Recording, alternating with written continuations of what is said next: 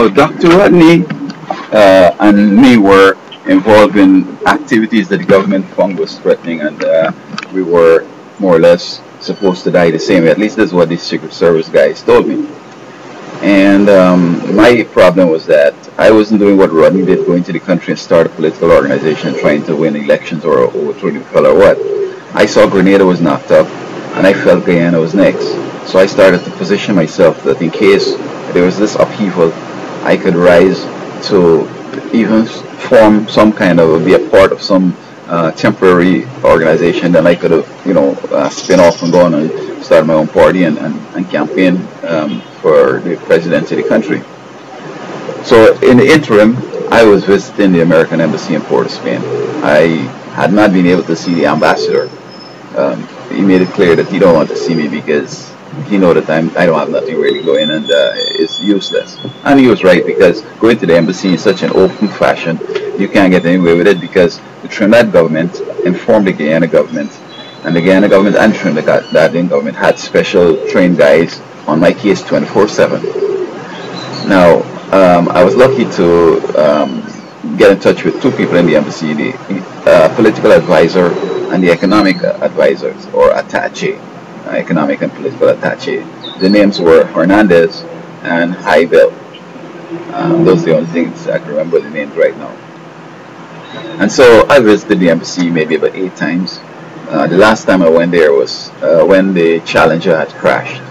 I took some condolences cards, but it got very dangerous because a guy who was on my campus showed up, and he was blowing steam out his nose, and the security guy delayed me much getting this guy on, and he was like, go for it. The guy was supposed to shoot me there, and then they would have covered it up, get rid of the whole body, and that would be the end of it. But I was studying at college in Trinidad, and so the Guyana government sent over a whole bunch of, I don't know the number, but a whole bunch of different guys, some studying, some in the community, some barbers, all kinds of stuff.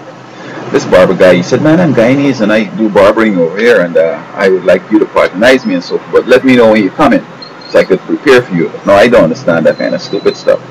So one day I showed up, I said, bro, I have some time off now, I want my haircut. He said, oh man, you should have told me you were coming. He said, just a minute, I got to go and get something. I said, no man, I'm busy, bro, let's get it done. So he started to cut my hair and he cut my neck. A small cut, it was bleeding. He said, oops, I cut you, man. He said, I have something at home that I could put on this and it would heal it real quick. Let me go and get it. It's okay, bro. I mean, I've had my neck cut several times, cutting hair, having my hair cut and so on, so it was no big sweat. And others were, I used to drive taxi also. They'll join the taxi and want me to go like, oh, we're going into this alley way up at the back, so we're going to look for something up there. How much you charge us to go in there? Man, I don't go in there, bro. This guy, who I think was the leader of the operation, we were in the same class. We were doing the same courses, and we had the exams at the same time. So he told me one day, I was driving a taxi in the area, going up to the college back and forth. So he said, here, man, I have an important meeting up on campus. I want to go real quick. I said, look, that car is going right now. Go with him. No, I want to go with you. I want to patronize you. You're a fellow Guyanese. So he waited, and I sat in the front seat. So he said, you know what? Don't get anybody going past the college.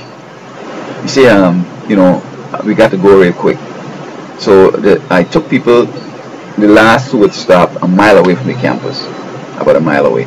So after I dropped off the last person, I see him relax. Well, he was putting on his seatbelt from the start, so I said, no, don't put on your seatbelt, bro. Don't put on the seatbelt, man. He said, no, it's safe on the whole line. Don't put on your seatbelt, or else you got to go. Okay? Because my intention is that, I don't know what it was about. I had suspicions about him. It wasn't clear to me what was happening, but I knew something was going on, and he might be a part of it.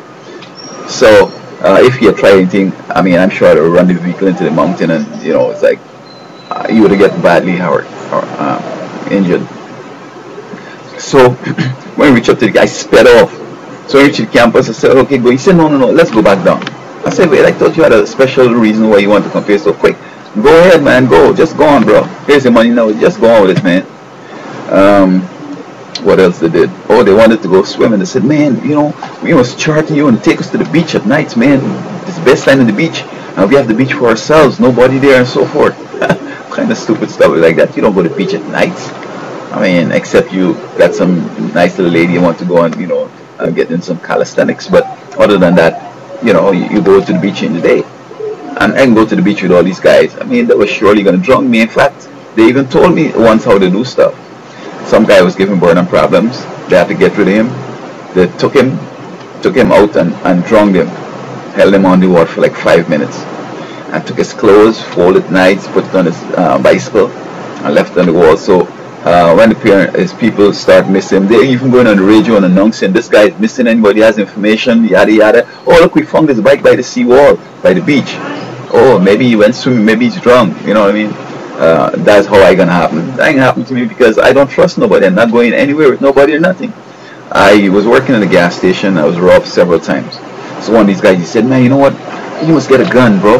Put it in that barrel over there, and anytime they rob you on the move, just go out and gun them down. I don't want nothing to do with no gun. Because it's not about bandit trying to defend yourself. They come and find me in a gun, say that I'm planning something, and then they'll find a note and all that stuff. So, you know what I mean? I'm just watching these guys. Now, finally, this guy, his name was Alan Chichester. I understand he was a lieutenant in the Army. He was in the Air Force, flying a helicopter. And for religious reasons, he was having problems with the Army. And so the president signed his dismissal papers from the Army, or the Navy, or Air Force, or whatever. So he joined my church. He joined the church, and this led to him being laid off. So the church felt like, oops, we got to help this guy. So they gave him a scholarship to go to college because they didn't want him to fall. He's a big boy. He's a military guy. He's an officer. And he, for Jesus' sake, he lost his job. So we need to help him up. So they sent him to college. But they knew what was happening because they'd be dropping hints at me. And they didn't suspect that this guy was a part of the operation because it looked so far away. He was flying far away, maybe in the, maybe 50 or 100 miles away from the capital. And then he had this problem, and then he come to town and he sent him over. So they were talking about how this guy was such a stalwart word for the Lord and all that, and he's come to college and so forth, and oh, he's a good man. So when this strange guy showed up on campus, I said, hey, Alan Chichester. He hold his heart. He said, hey, how you know my name? So he felt the CIA told me about him, right? Because although they know that the CIA wasn't dealing with me, or from their observations and their surveillance, there's nothing, no white person, no nothing happened, nobody contacted me or anything. They still feel like some way they could get something in.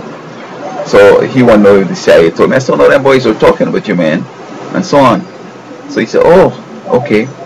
Now, in the earlies, I said, let me surround this guy and see what he's about. So the next night, I said, look, bro, the hospital is opening. The Prime Minister and all the people, the big shots, going to be there. I'm going to take you over and introduce you to some of these people. And I'm going to, give you a tour around the place and so on. So he said, no, it's okay, man. I have time. I'm going to be able to get into all this stuff. I said, no, let's go. So I took him to where the Prime Minister was. But when I reached there, I see that everybody's focusing on him. And they're smiling and he's smiling back. So I say, like, damn, this thing looks strange. They seem to know each other. And he just came. How is it that the Prime Minister and these bodyguards and all these people know him? And they're smiling like, oh yes, got him. Yeah, right. After we left there, I took him up on the mountain overlooking Port of Spain, the capital of Trinidad, and say, see how beautiful it is over there, look at that. And he's coming out to the vehicle very professional. Now you're studying theology and you believe in Jesus and he's baptized and he's saved and all this stuff. I mean, it's like, you got to get out of that military stuff and you start to have trust in somebody, because I had no intentions of harming him or anything like that. But he's watching me and he's making sure and so on. And I see cars pulling in and I say, this is time to go. So I said, let's go, man. Jump in the car and we're gone. I'm taking back the taxi because it wasn't mine. He said, look, when you almost reach where you're going, I want you to tell me. I said, well, I'm swinging off the road now to go through here. He said, oh, drop me off here. I said, no, man, I can't drop you off here, bro. You're new to this island. I leave you here, something happened. I have a problem with that, bro. So he said, okay. I took him in. He said, okay, when you're near to reach the house, tell me. I said, well, the next house is it. He said, stop me right here. I said, come on, bro. I want to introduce you to this man here, bro. So I introduced him to the owner of the car. This is a lieutenant guy. He got baptized. He lost his job and he's studying theology. He wanted to be a minister and yada, yada, yada. Now, hadn't I done all of that? This guy, because when he was going into the car, he's asking the guys, he's saying, how I look, bro? They say you look good, man. Everything is good. He turned around. So apparently he had a weapon, a pistol in his waist at the back. And he was asking them whether it is conspicuous and whether it's being seen or not. So I mean, he was going to shoot me straight up. And then, of course, the police in Trinidad would have covered it up and it would be like no problem. So these are some of the things that are happening. And the Trinidad government also was doing things. I recall one night the police decided to rob me, but they were going to shoot me, okay? So they're going to shoot me, so they're going to take the money and then shoot me. I had almost $1,000 in my pocket. The boss said you must have like $50 in your pocket, but I said no, these guys robbing this place, they need some real money or else they're going to shoot me, and I ain't going to go for that. Because if I have $50 and they rob the place, he say he lost $600 or $1,000. So he's making profit on the robbery. So I'm gonna have enough money now to make sure that these guys can be happy. Okay. So the police pulled back. He said, look in there. So they went around the block and they came back. So he said, come out from the back there. I was robbed during the summers. I was working during the summer. I was being robbed. So I went over the street out to the gas station, sitting behind a cart. So when I came out, he came out and said, give me the money. So I had like money in all my pockets. So I give him some of this. I give him from the next pocket. Give him from the next pocket, from the next pocket. I had 6 pockets of money. It was like $500-600 a hand. And he's holding it in this one hand. He had his rifle in his hand, and the other one had a long knife, like a machete. He had a cop. So the guy said, no. But I'm just giving him money. Here's the money, here's the money, here's the money. And while giving him money, a car pulled in. And I told the guy, I said, hey man, go ahead and sell it. I'll be coming just now. The guy from the community. So he said, man, why you bothering the guy, man? This guy's out here at nights helping us to get gas late at nights. What's the problem? So he said, y'all Trinidadians, y'all don't mind your own business, you all mind your own business, and that's what the downfall of Trinidadians. So that saved me. Another time, right at a gas station, a guy busted my head. It's the same part of the Rodney kind of situation, the guy in the government trying to get me. This guy busted my head. I went to the hospital. They put me in a back room, and it happened maybe about 1 o'clock. I'm in the back room. I'm bleeding profusely. Then a woman is coming every now and then, and she's removing the scab and taking out paper and wiping the wound. I said, it's bleeding more. So I asked him, I said, could I get some water? They say, just now. And I already started to feel bad. I lie down now. And then a friend of mine who was a nurse, she said she was at home and she had this premonition. She couldn't rest. She had to come to work, although she wasn't supposed to come to work. And she came straight to where I was. And she said, what's happening here, man? I said, this guy busted my head and I'm here. They won't even attend to my wound and so forth. And I really need some water. So she went and got me some water. Got them to come and sew up my wound. And that's how I escaped. Miracles, God is good. So Rodney died because he was too trusting and naive. God protected me to a great extent, but then I used my kind of common sense. I mean, I'm not going to take nobody for the word. I love you, I trust you, but I got to verify what you're saying. And if I see a pattern, I don't want to hear. This is why I want no friends. I move alone. I don't have no problems. Police can't come to arrest him and arrest me and then take me and bust my head. So if Rodney were like me, I think he would have been alive. The better thing would be is to stay out of politics, because there's no way you could get these fellas, man. They rigged the election straight up, so even if you win, you lost. You know what I mean? So why even try? As I said, I was hoping that, or expecting that America would have overthrown the government, and then it would have been easier, but it didn't happen, and so I never got there, and so I didn't die.